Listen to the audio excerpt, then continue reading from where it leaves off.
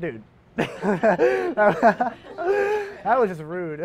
It may seem like this is a competition. Is nobody landing at the back house with me? Oh my gosh. But for Derek Weaver and his friends, oh my gosh, I hate this game. it's more like community. It's a lot more fun to actually go out and be with other people that play the game instead of just like sitting at your house by yourself. That's why the shooting just miles away at the Jacksonville landing was hard for him to understand. I thought it was kind of stupid that somebody would do that over a video game. At the end of the day, the most common denominator is escape.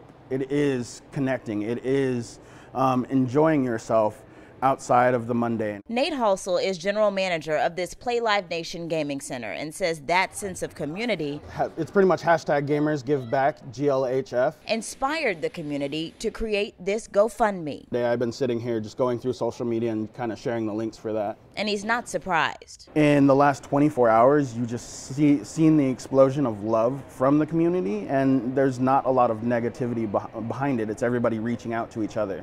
But is he worried about continuing to play in places like these? I wouldn't say worried, disheartened, but not necessarily worried because I do believe in the community. He believes the community can and will grow from this.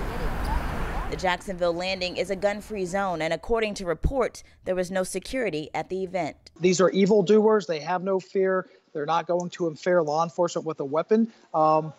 But it probably could have helped. Security expert Michael Yorio says as EA Sports reviews its safety protocols, it's critical to be ready for the worst. Making sure you have the proper stop the bleed equipment in place, making sure that you have a team there ready to respond in a rapid manner should something happen.